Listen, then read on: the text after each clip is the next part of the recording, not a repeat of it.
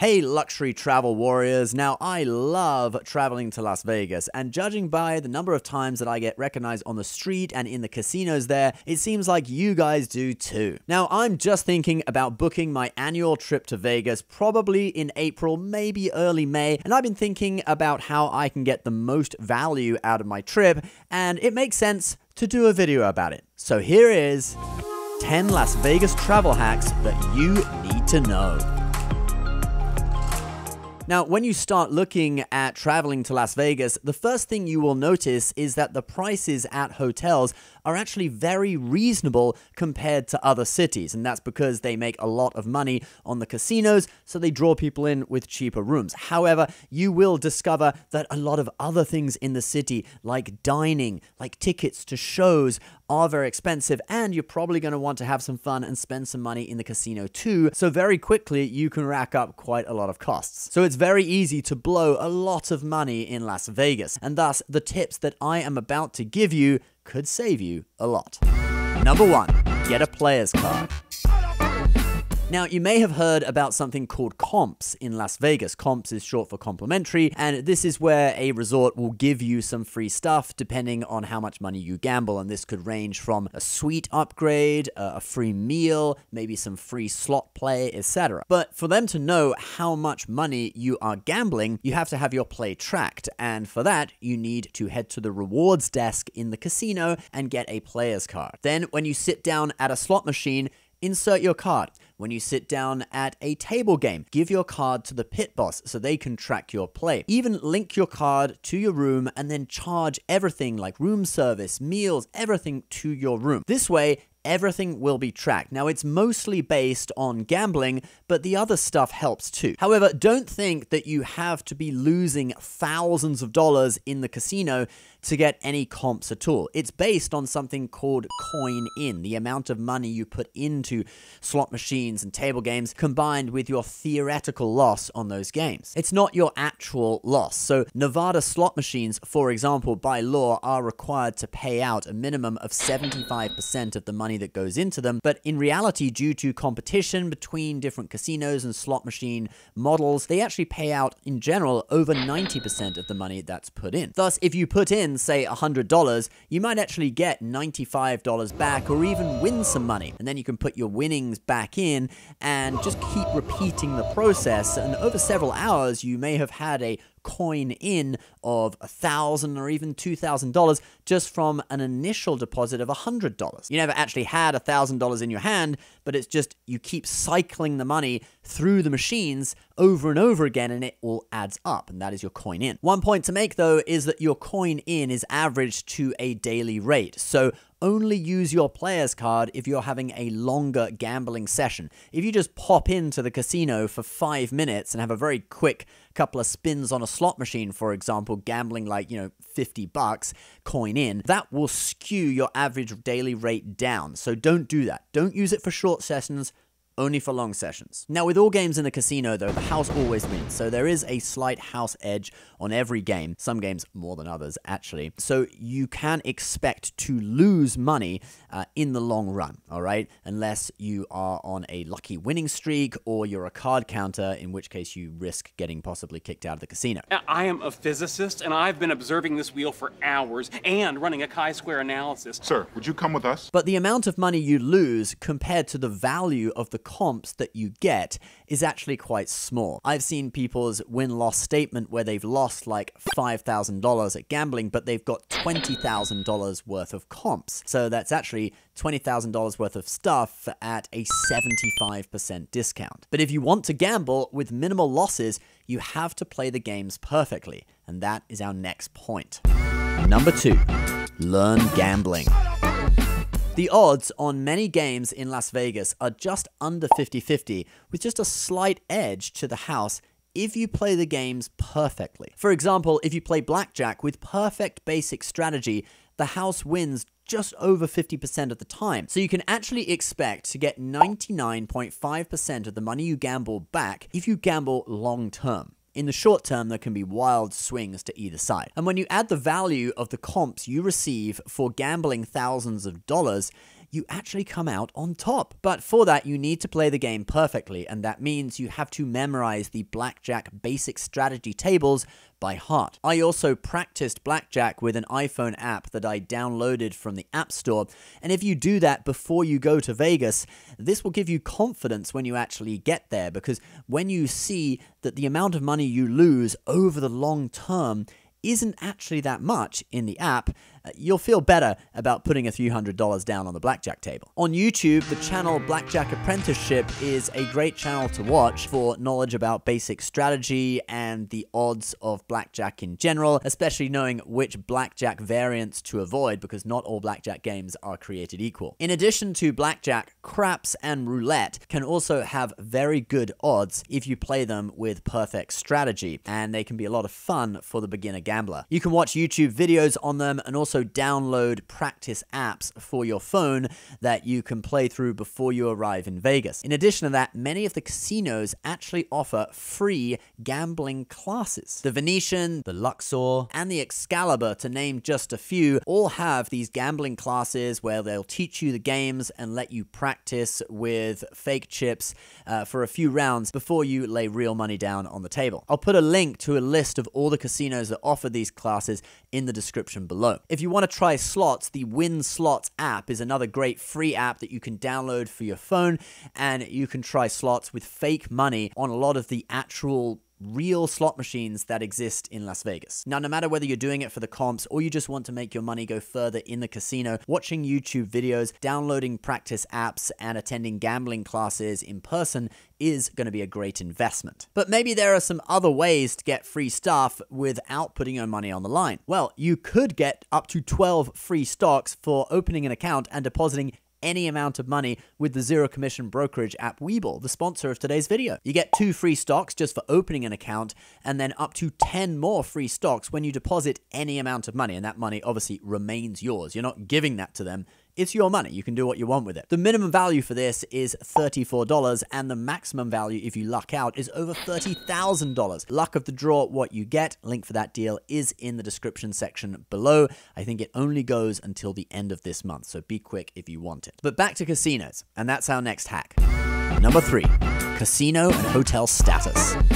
Now, there's another way of getting things comped, such as, for example, free parking, which could save you $15 every time you go in and out of the parking lot at the Bellagio, for example. Waived resort fees, which could save you up to $50 per day at some resorts. And then things like room upgrades, free meals, VIP lines at the buffets, etc. And that is casino or hotel status. For example, if you go stay at the Resorts World property on the Las Vegas Strip, the 3 hotels at that property are all operated by Hilton. So if you have a high level of Hilton status, you can get a load of free stuff. For example, I got a free upgrade to a Strip View King Suite for having Hilton Diamond status. The Hilton Diamond status is actually easy to get. You just sign up for the Hilton Aspire credit card. Now, that card does have a $450 annual fee, but the value of the 150,000 points welcome bonus and the several travel credits that you get each year far outweigh the fee that you pay. Then you can also match statuses. So for example, if you have status with Hyatt,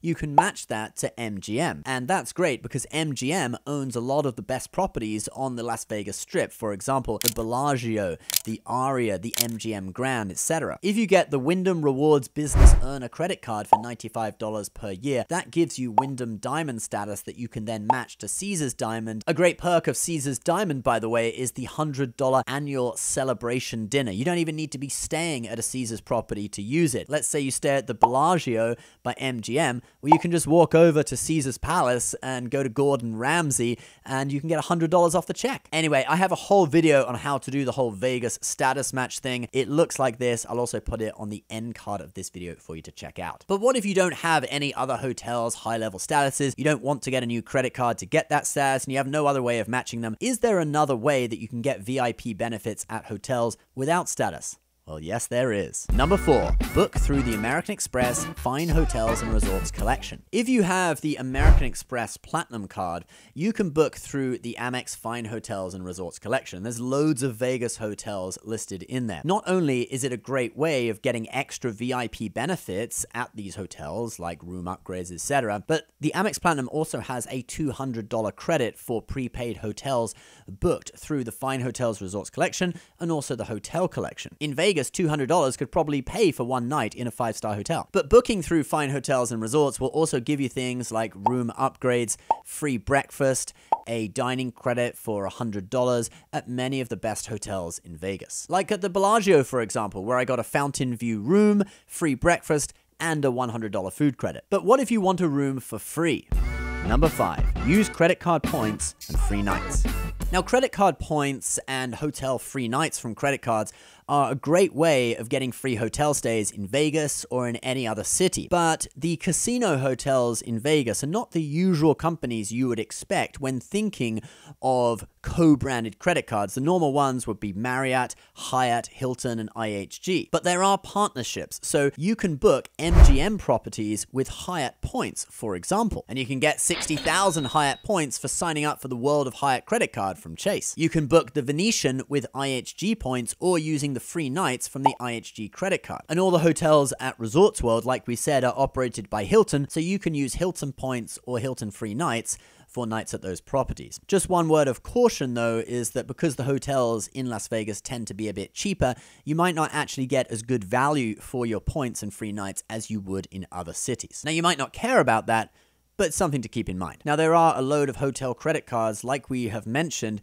where you can get welcome bonuses that will pay for several nights in a hotel. For example, the IHG Rewards Premier credit card from Chase currently has a historic high welcome bonus of 175,000 IHG points. That could get you about a week stay at the Venetian. I'll put a link to that card in the description if you want to learn more about it. Moving on. Number 6, know your hotels to avoid disappointment. Now, not every hotel in Vegas is a luxury property, and some of the lower-end hotels that are often promoted alongside the luxury ones that even have impressive-looking photos are really quite down market. People complain that they're run down, the rooms are in need of repair, they're dirty, and there's even crime in the area. Just because the hotel is shaped like a medieval castle or an Egyptian pyramid doesn't mean that your room is going to be clean. So I'll put on screen a list of the major names and where they fit in the sort of high, medium, and low-end categories. And personally, I would only stay at the high-end properties. At the very lowest end, we have Circus, which is a sad, dilapidated, clown-themed, creepy hotel that is supposedly haunted. There have been an unusually high number of murders in the rooms at Circus, and there are stories of people being robbed of their gambling winnings in the corridors. So this is somewhere that I would stay away from, even though the room rates are as low as $25 per night. Number 7, you don't need a car.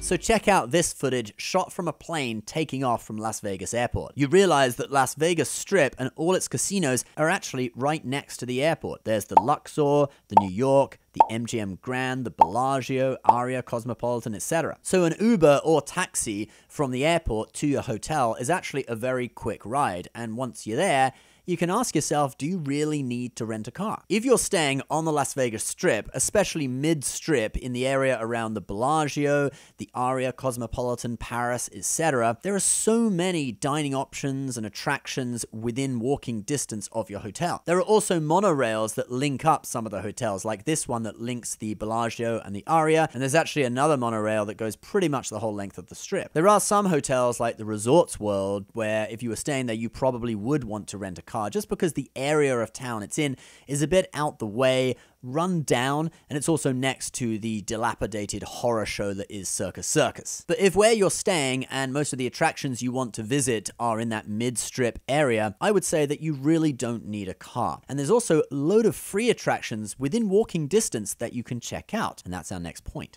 Number 8, take advantage of free attractions.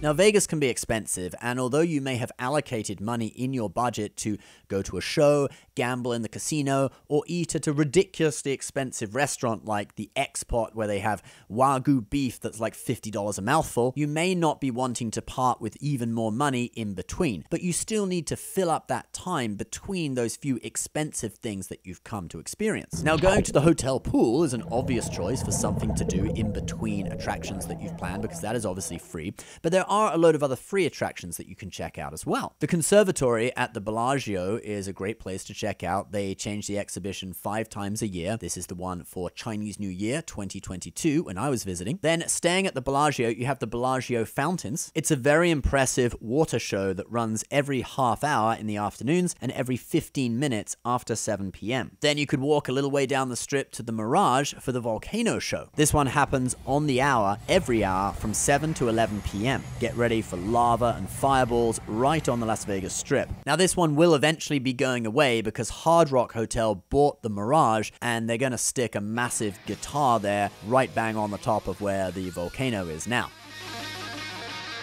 But it looks like the volcano will be staying until the end of 2023. Then you have the Forum Shops at Caesar's Palace, which is a great place to walk around even if you don't buy anything. You'll be wowed by the Roman-style architecture. They have their signature round escalators, which are a really cool experience. And there is a show here too, the Fall of Atlantis, which is a fire and water show right there in the mall. And these attractions are all free of charge and walking distance if you're staying mid-strip. Like we said, you don't need a car. Then there are some cool things to check out that are a little bit further away, like the Fremont Street Experience, which is downtown Las Vegas, but perhaps you want to get out of the city altogether. Well, there are plenty of either free or affordable things to do within an hour or so's drive of the city.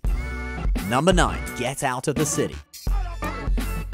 Now, Las Vegas sits in a beautiful area of the country with desert and mountains surrounding it. And if you did decide to rent a car, there are plenty of state and national parks very close to the city. The most obvious ones are going to be Death Valley National Park to the west and the Grand Canyon to the east, which are both approximately a 2-hour drive. But there are also some that are a lot closer, like the Red Rock National Conservation Area with its 13-mile loop. That one is only 20 minutes from the center of the Las Vegas Strip. Then you have the Valley of Fire State Park. This one's about 45 minutes to the northeast. Here you'll find hiking trails, slot canyons, and the famous Fire Wave Rocks. Check out this footage I shot with my phone. It's hard to believe that's only 40 minutes from the Las Vegas Strip. I have a whole vlog about this one on my vlog channel. It looks like this. You can check it out. I'll put it on the end card of this video if you're interested. Then there are also numerous ghost towns in the desert and mountains surrounding Las Vegas. I checked them out with a Lamborghini, but you can actually get to them with any car, and they're generally free to walk around, although you may want to stop for lunch or buy some souvenirs. Another attraction that you might want to check out that's just 30 minutes from the Las Vegas Strip is 7 Magic Mountains. It's an art installation that provides a great location for selfies, and it's free. In general, getting out of the city and into some areas of natural beauty is a great way to complement what you're doing on the Las Vegas Strip. You'll feel recharged and ready to go when you get back into the city for the casinos and the nightlife in the evening. And now for our final Las Vegas travel hack. Number 10, take advantage of weekdays.